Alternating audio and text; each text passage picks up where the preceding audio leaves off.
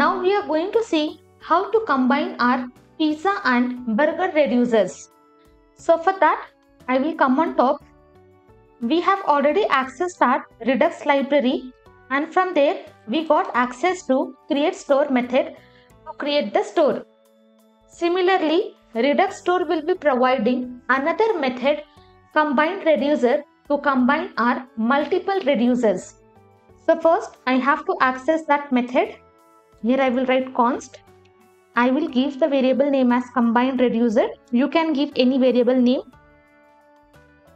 Is equal to, now from Redux package I just have to access this combine reducers. Semicolon. First we have access create store to create the store.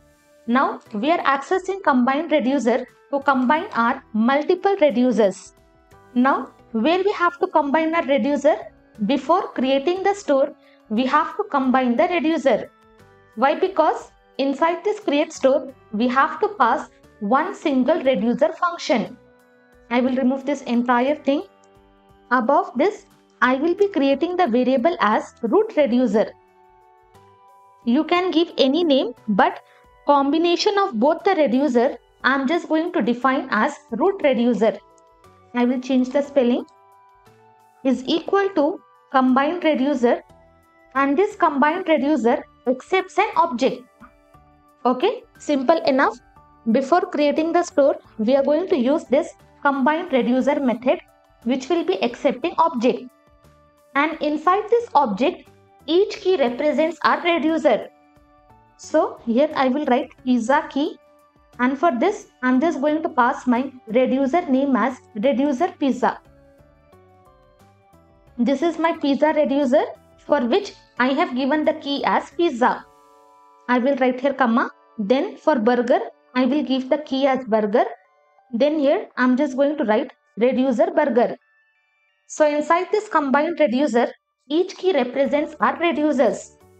Now both the reducers I have combined and I have stored inside this root reducer. So now easily I can only pass this root reducer. Okay, instead of passing both the reducers, what I have done, I have just combined the reducers, and inside this create reducer, I have just passed my root reducer. And this root reducer contains all my reducers available in my application. Save it. Ctrl J. Previously we had this error.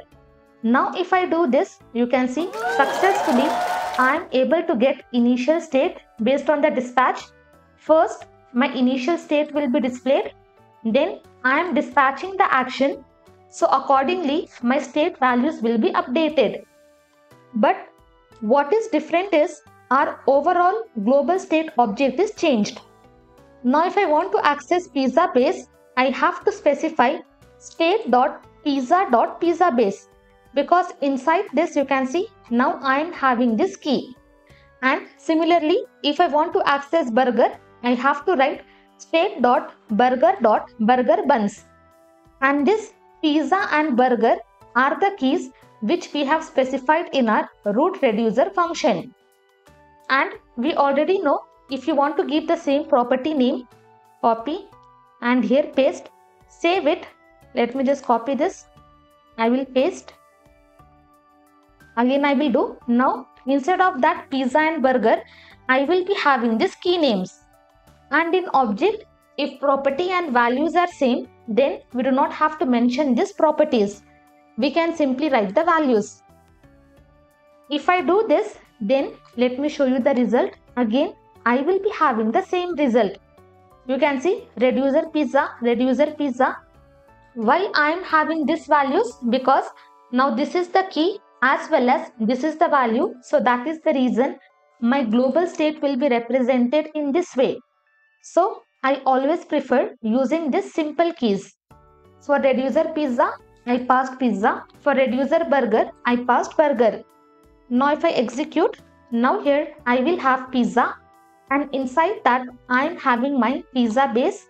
Now I am having burger, then inside burger I am having burger buns. And once the state is updated, based on the actions dispatched, my values will be updated.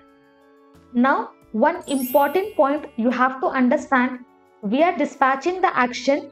Once we dispatch the action, our reducer will handle that action. But now we have combined the reducer inside this root reducer. So what happens?